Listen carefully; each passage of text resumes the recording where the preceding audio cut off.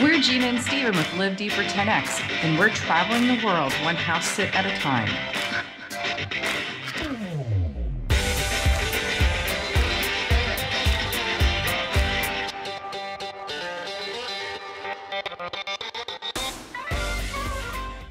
Welcome to Istanbul, the Asian side. We are actually outside the Airbnb. Stephen has a terrible fear of dentists, and it turns out, if you see behind me, our Airbnb looks into somebody having dental work done. We are in Istanbul on the Asian side, and we're going to spend this morning taking a look at Katakoy, beautiful little village or town that's in this area. We are in Katakoy on one of the main streets that you see in some of the Instagram shots, and this is a very artsy, sort of liberal community here in the Asian side of Istanbul, and it's much quieter than the European side, much more laid back. We're actually in the neighborhood of Moda, very artistic. There's a historic tramway in Istanbul. The T3 is the one on the Asian side, the T2 is the one on the European side. We're going to try and find that and see what sights we can see. They've created these cat boxes, and so if you haven't learned about Istanbul, they have no kill, no capture laws, and if you get caught harming or hurting cats or dogs, you can be put in jail. So they've made these makeshift cat boxes for them.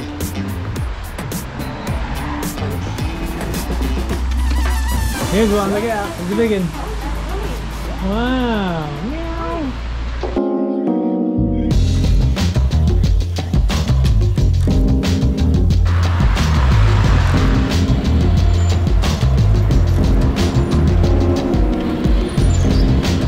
I just hijacked a short tram ride on the Katakoy tram. It is actually something that goes back to 1867 when Istanbul was starting to develop. They used trams all over the place.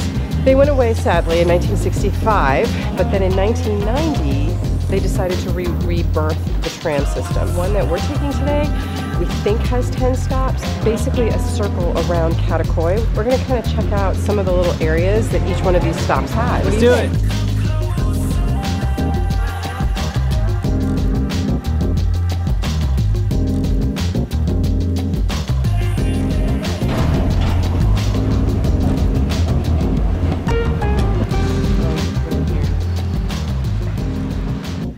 This is literally like the first Christmassy thing I have seen, days away from Christmas. It looks like it says, "Come on in, Gina." Can we get coffee?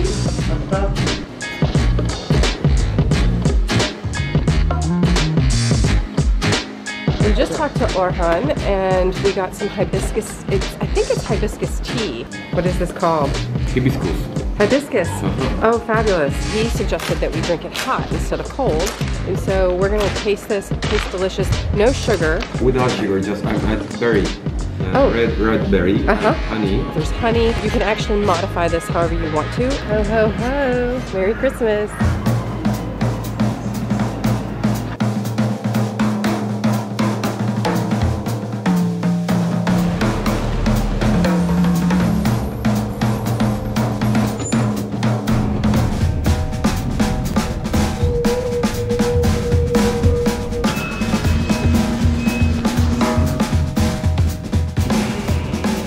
That's like our third leg of this journey, and we haven't yet paid for anything. We keep trying. we haven't figured it out. I wonder if we should just stop.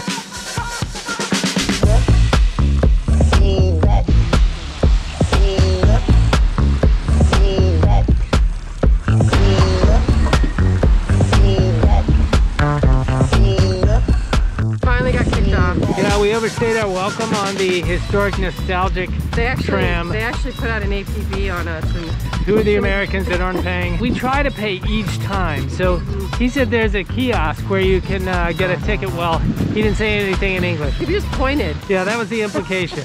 He pointed first to the door. Then took it out. And then down this way. We might find ourselves over on the European side. Oh boy. It has made some things a little challenging not knowing Turkish. Turkish is really difficult. Oh my gosh. The language, yeah. Yeah. Things like this can be tricky because if there's a part of the machine where you can do a translate into English, that makes it easier. Otherwise, you don't know what you're buying at all. 3-pass card of 17 lira. Kartınızı yaklaştırınız. Did you catch that? Because I don't know what that means. British. Oh, I see. Yeah. What? How do you move on it? Well, we have to get one of these in order to get the pass, right? Kartınızı yaklaştırınız. Let's just put the card in, I think is what they're saying. Well, let's just do this. Yeah. Good. That's it. Okay. 3-pass ticket sales menu. It's really loud. Okay, we have no idea what this does. No way. That's it. Are you sure? We have a card, we don't know if it works. Yes, we don't know if it's for the tram, if it's for a bus, if it's for a ferry. This is the first time we've been in this situation before. No, this is like a magnetic sort of thing. It's gonna work fine. I know, because you're Mr. Optimist.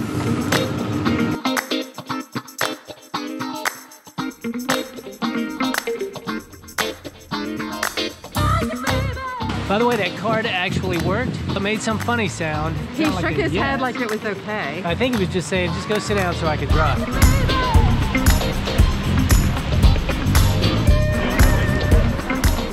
We got warm gloves for me, and especially one with a little finger thing so I could use it for my phone. And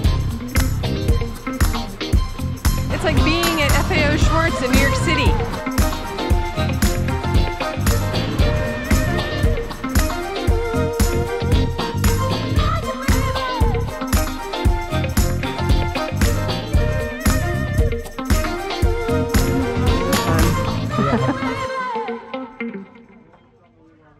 This is marzipan. So they come in obviously all these different kinds of really fun candy sizes. Got banana, carrots, kiwi.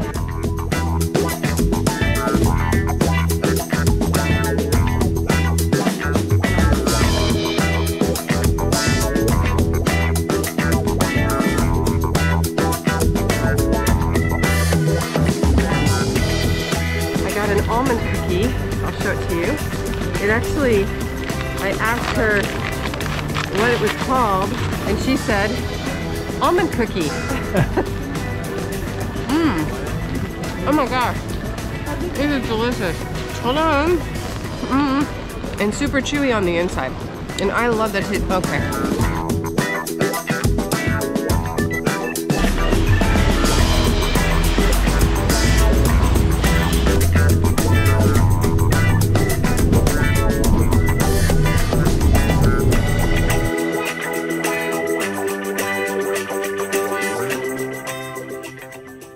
Mountaineering store is on the second floor of this building, but ringing the bell to get into the store. Not sure.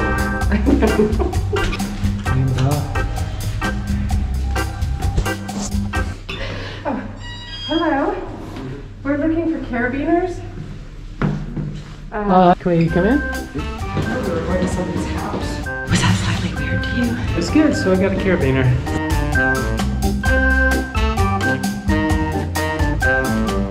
It's called the Roaring Bowl, and it was made by a French artist back in like 1867. It's been moved like 4 or 5 times. The French made it in response to winning the war against Germany, and then in like a few years later, Germany ended up taking it back because they beat the French. And then it was there for a long time, and then it came over here to Istanbul because somebody gave it as a gift to one of the prime ministers, and it sat in front of his house for like 50 years. Kind of an iconic piece here in Karakoy in the Asian side of Istanbul. And it is a life-size bull. This is the actual size of the bull. Yep.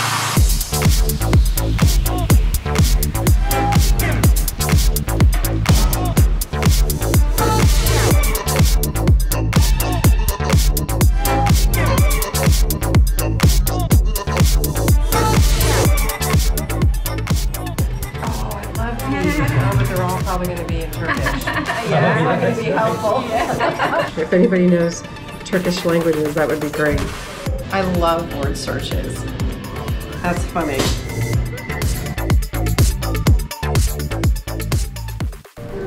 believe it's called the Nick Cave. He's an Australian singer-songwriter who actually was part of a band called the Bad Seeds, and he was part of the punk era, the retro punk era, and so the owner of this restaurant is actually a huge Nick Cave fan, and she and her brother decided to name this place the Nick Cave. Who would you name your cafe after?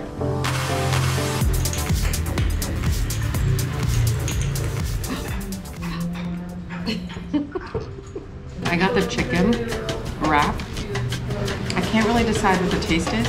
It almost tastes like it has a barbecue flavor to it.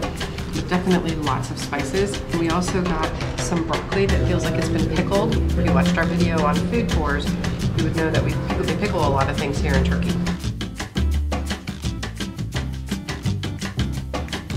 Didn't know that it was going to have to take Stephen moving to Europe or going overseas to actually drink tea. Well, I drink it because I think it's healthy, so I try not to put sugar in it. This one's going to have honey, but oh, it smells really good. And it's hot, because it's chilly, it's cold outside. Yeah. So we're at the Opera House, which is a beautiful historic building here, and they have an opera tonight at 8 o'clock, and Gina is stoked. We went to an opera in Italy with Ethan and I almost fell asleep. I'm actually sure I fell asleep. I don't like the opera. I know I need to feel more cultured, but I just don't like it. Yeah, but it's really fun when they have the person with subtitle cards running across the stage. They had nothing like that. No, but that'd be great. If they did, that would be awesome. Yeah. Well, we did find some fun stuff to do today. It was cold and wet, and we had some delicious food, wonderful treats. Yeah. Met some really nice people. We did. We're really glad we came. We have more to check out while we're here in Chattakoy. And remember, life is about living deeper. If we all live deeper just a little bit, imagine what the world could look like. Don't forget to hit subscribe, and don't forget to ring that bell so that you can get more videos from us.